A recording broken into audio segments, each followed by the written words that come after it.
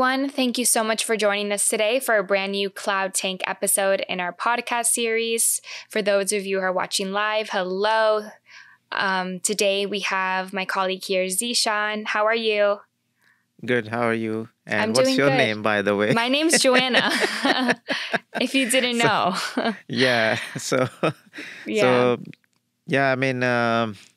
Finally, this week we are like almost halfway through it, yeah. and time is passing pretty quickly. Summer is going I very fast, know. I and know. I feel like it the was new year pretty. was just around a corner and now it's already almost 6 months into the year. It's crazy.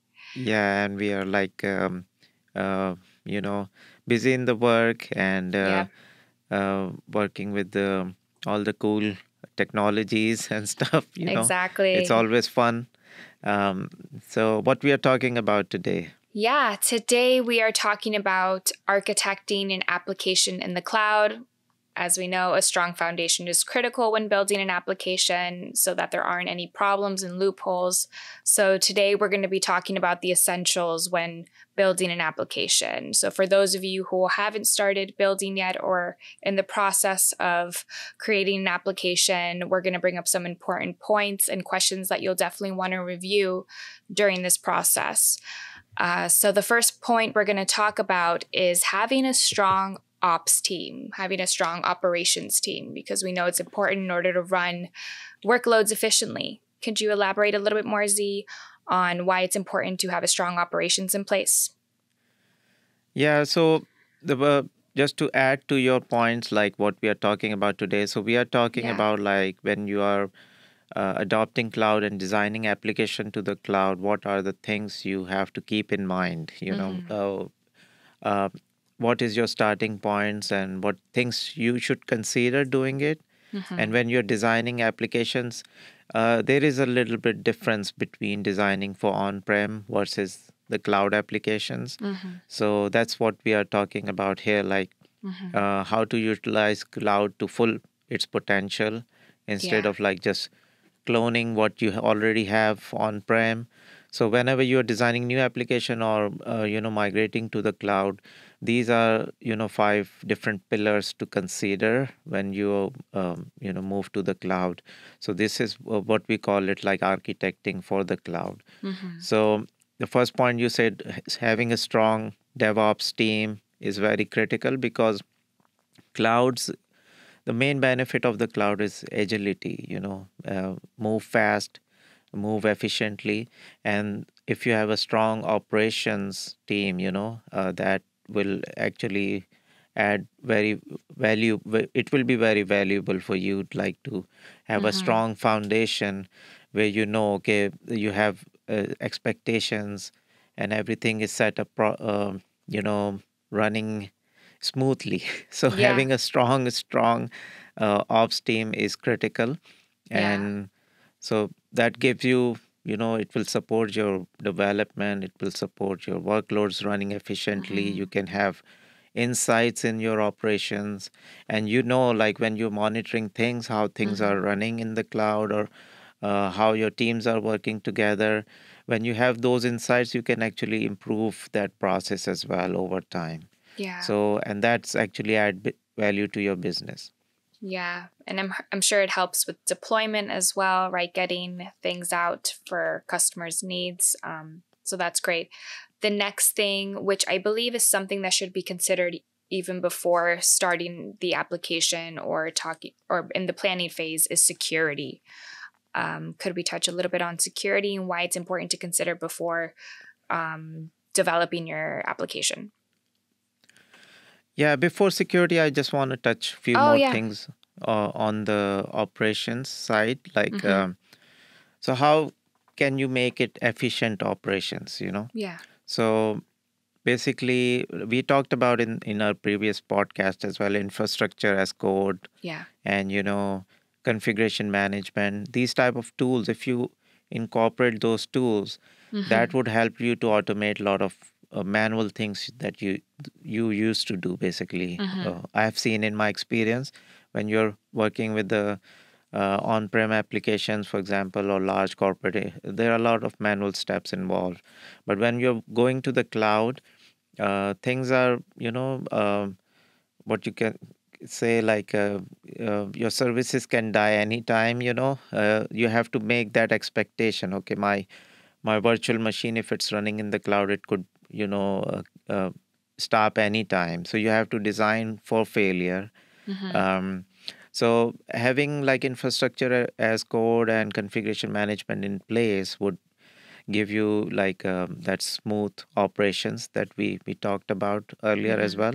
Mm-hmm. Also having a small code changes, move pushing to the production.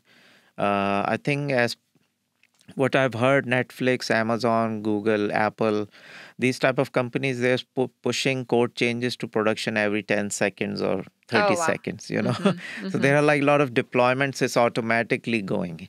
A lot of Yeah. organizations, it's too much for them. But at least you should have like some kind of a pipeline where okay, what is my processes, how to set the proper expectations, and everything kind of automate. So if you have a small changes going into the production, these are kind of more manageable. Mm-hmm. And also you can have changes reversible. For example, if you move the code to the production and something bad happened, if you have Mm. efficient operations, you can always roll back to the previous state that Right. you're happy with it. For example, you have a website and you said, okay, let's change the color from green to blue, and Mm-hmm. your customer says, oh, we don't like blue, you can easily revert back to the green without Right. The doing initial state. anything major. So that's Yeah. the easy way to. Plus again, uh, you anticipate for the failure, like I said earlier, that if you're designing for the cloud, anticipate that your services will fail. So you should have like a proper plan in place. Okay, how to actually go roll back your change, or fix the change. And Mm-hmm. so these are like key principles, you can say, for efficient operations. So yeah, sorry to Okay. cut you off, but that No, no, was, no. It's I important for wanted to sure. cover that as well. Yeah.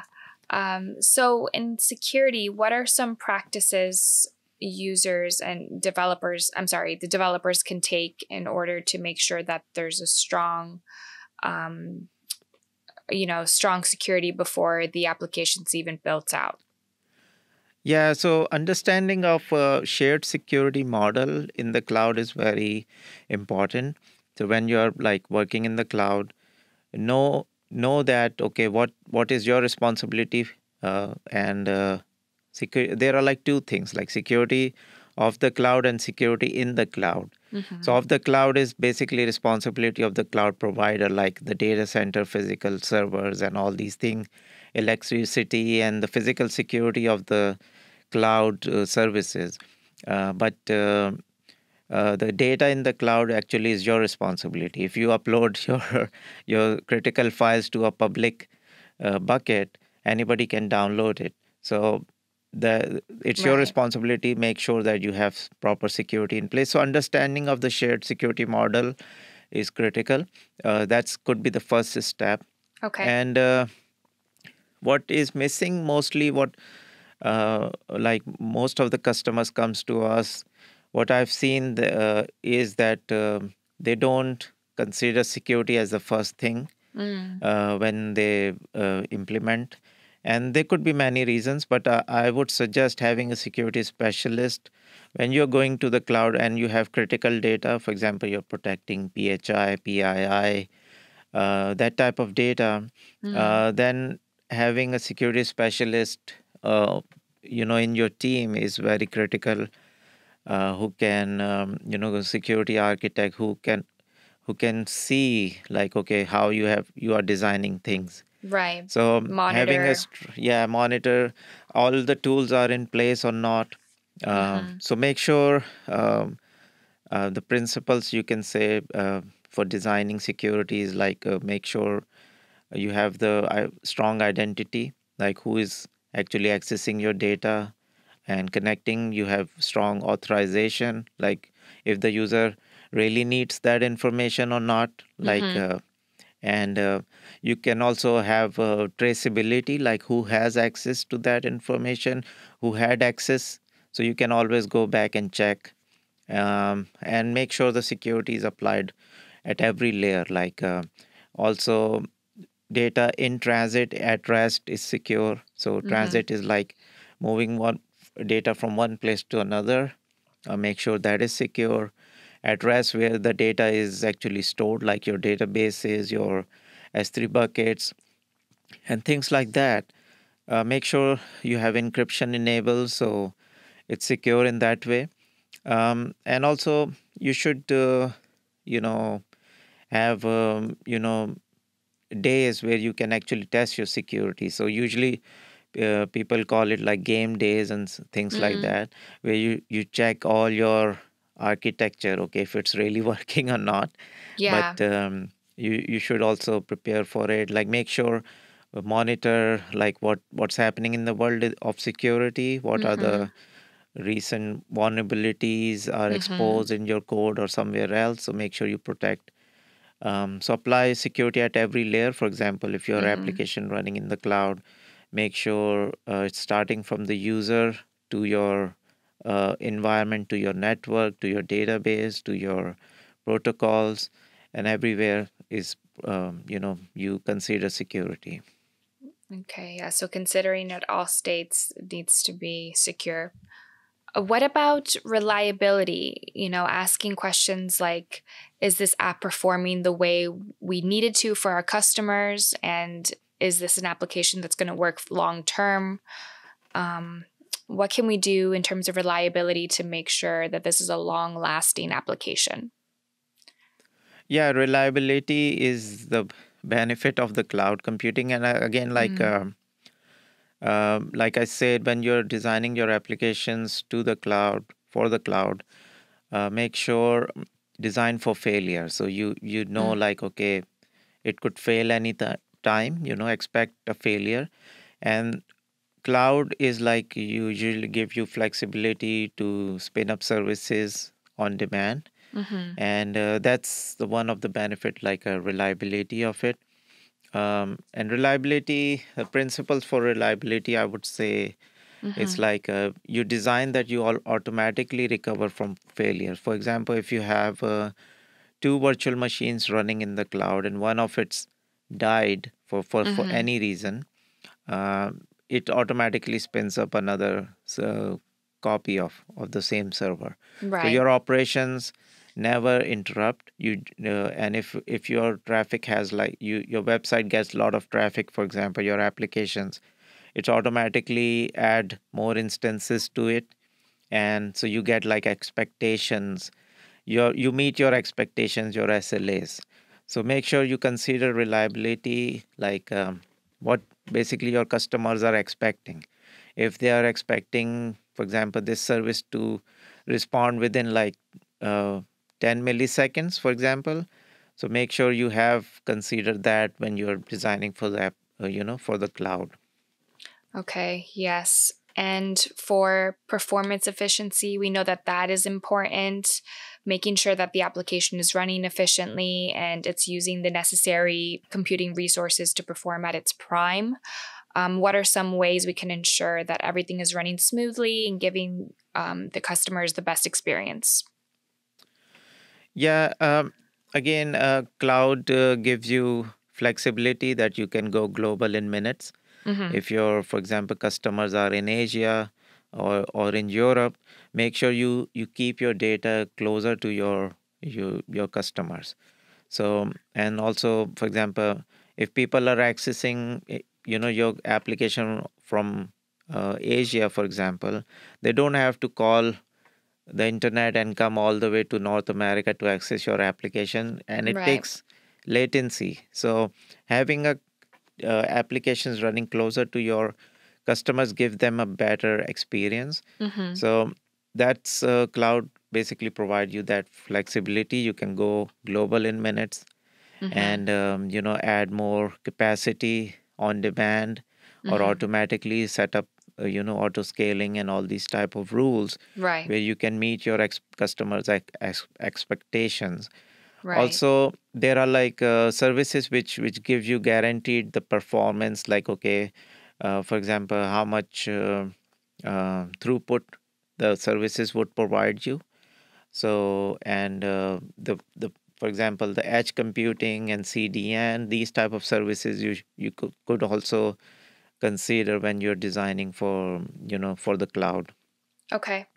Okay. And when it comes to optimizing cost, we want to deliver high performing applications that provide the most value while also staying within the budget. What are some ways we can do that as Yeah, developers, businesses?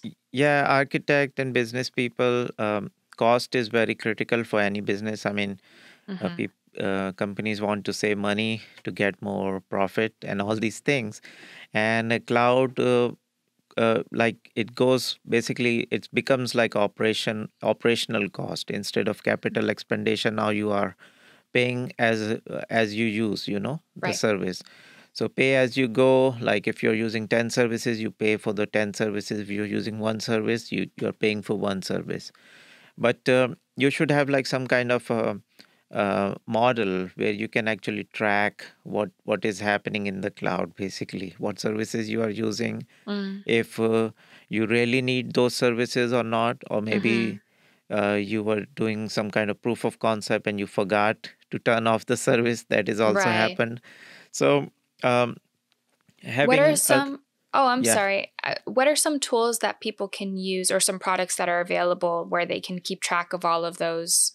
Is So every cloud provider provides you like some basic tooling where you can see the cost consumption okay. with every services, but there are also like different services also available. Uh, you can have custom solutions as well, Mm. but mostly is like you can set up budgeting alerts. Like if the cost goes over, for example, $15,000, you get a Mm-hmm. notification or something Mm-hmm. like that. You can automate procedures like, okay, for example, um, you can set auto scaling groups where you have, for example, scale up and down based on the demand of Mm-hmm. your network. For Okay. example, if your CPU load is more than 80%, you need more virtual machines. But if your CPU uh, is less than 30%, you don't need it. So you can set rules like that. Okay. Also, for example, resources that you don't need, for example, Right. development environment after 5 p.m. If nobody works till the next morning, you can shut down automatically those services. And next Mm-hmm. morning when the developers come to work, they can have like services ready for them. So you can save some cost based on that. So um, also it's kind of experiment as well. You don't Mm. have to like uh, you know uh, go for one services. Okay, we have picked this service, this is the way to go. Always look for, okay, is this the right services, is it meeting our expectations or not. And you can always change your approach when working with the cloud. So always be open to experiment, that I would say. Like if you're using, for example, EC2 services in AWS, can we replace this with the Lambda services? Can we save some money instead of running EC2 24/7? Can we use Lambda services and pay for only we use? So And that's it for today's episode. things If you'd like like to that. learn more on a specific topic, we'll leave our contact details and social media profiles in the description notes. And we'll see you next week.